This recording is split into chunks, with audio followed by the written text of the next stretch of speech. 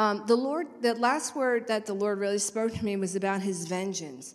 And he said that he was avenging his people, and he was releasing the vengeance of the Lord against the enemy. Not that, obviously we don't release vengeance against people. That's the Lord's issue, not right?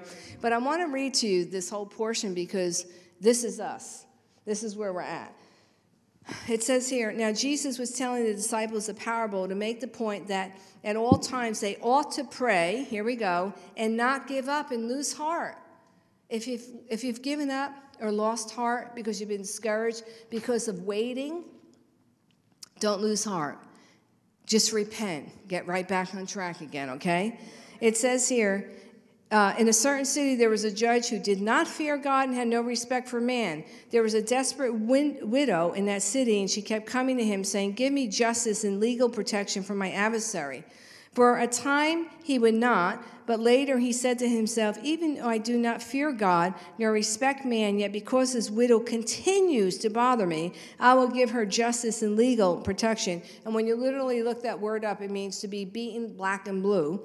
It says, otherwise by continual coming, she'll be intolerable annoyance, and she will wear me out. Then the Lord said, listen to what this unjust judge says. And will not our just God defend and avenge his elect, his chosen ones who carry out to him day and night? Will he delay in providing justice on their behalf? I tell you that he will defend and avenge them quickly. However, when the Son of Man comes, will he find faith? See, he's there avenging us. He's there. But sometimes, we get so caught up because we're so caught up in just what we're experiencing and not realizing what God is doing behind the scenes. He is avenging us. And then in Isaiah 59:17, it says, for the Lord put on righteousness like a cloak of armor and salvation like a helmet on his head. And he put on garments of vengeance for clothing and covered himself with zeal and a great love for his people as a cloak. The Lord said, my vengeance is coming to defend my people. And then two scriptures and we're done. Isaiah 54 in the Amplified says, say to those with an anxious and panic-stricken heart, be strong and fear not. Indeed, your God will come with vengeance for the ungodly, and the retribution of God will come, but he will save you. Now remember, he loves the people. I'm talking about the assignment of the enemy against you. Isaiah 34, and I want to read to you out of the Passion. Same scripture. Say to the anxious and fearful, be strong and never afraid.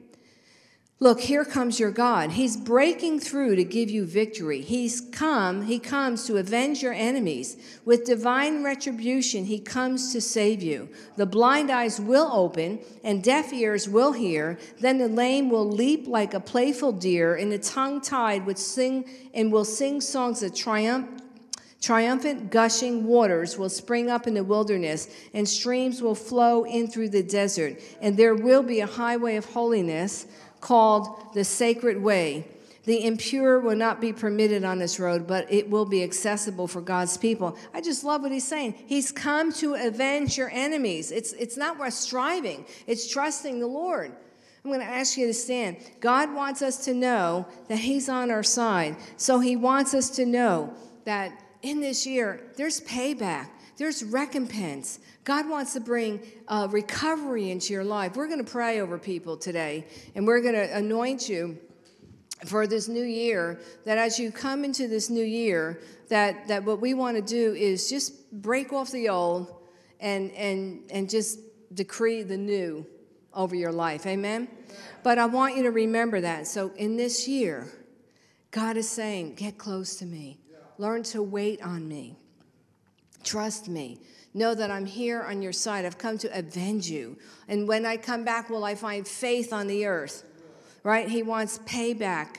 And everything that he has in his word about him being El Gibbor, that he's mighty champion, he's the Prince of Peace. These are gifts that he has for us to operate in. And he wants us so much to experience victory. For those of us that are parents, don't you want to see your kids do well? Don't you want to see them be blessed? That's what he's not like, they mess up, then I'm going to slap them over the head and forget them. That's not what he does. When we sin, when we open up the door, that allows the enemy to come in and harass us. But God is merciful. He's there. He doesn't want that any should perish. He wants to bring forgiveness into your life, and he wants to bring healing and restoration. So if you're beating yourself up, stop. Don't do that. If you've been passive, repent.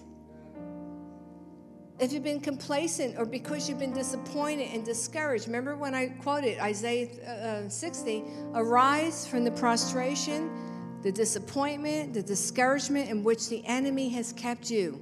Rise to a new light. Let the light of God shine over you. See, we all have choices here.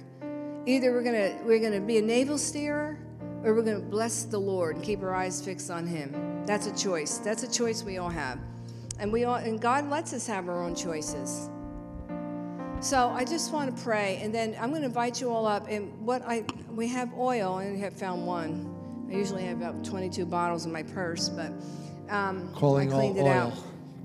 What's that? I said calling all oil. Yeah. Well, we're going to just anoint. And listen, this is a point of contact. It's just faith. And so, but I want to do that. But I know Lisa had a word. I know David. I just wanted you to release whatever word that the Lord had given you. You know, we're entering into a new season. We all hear God. And so, do you have a word too? Yeah. Okay. Can we come up first? Yeah. Because I want to do a prophetic act as we're leaving 2022. The text verse that Trisha used is Jeremiah 33:3.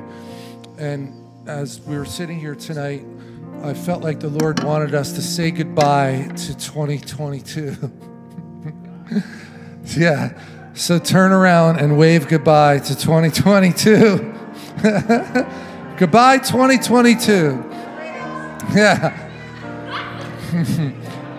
But let's just think about this for a minute, because it's been 33 months.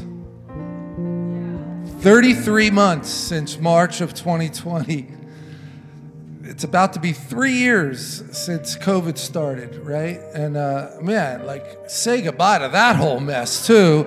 Goodbye to that way of thinking, to the bad habits that we developed, to the being closed off to other people, other Christians, and the heartache that so many people had to face of not being able to see loved ones in the hospital. And I was talking to a guy this week, both his parents died within 2 days of each other. He didn't get to see either one of them.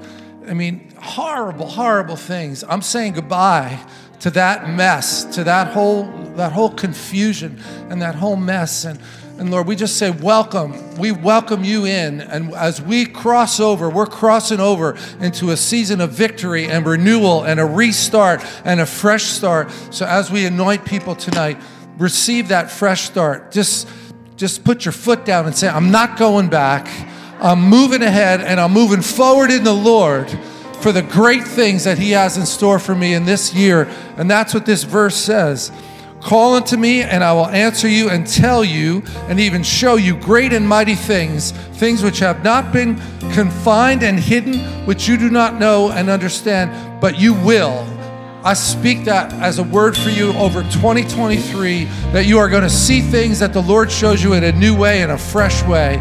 And Lord, we're going to take your instructions as we move forward. In Jesus' name.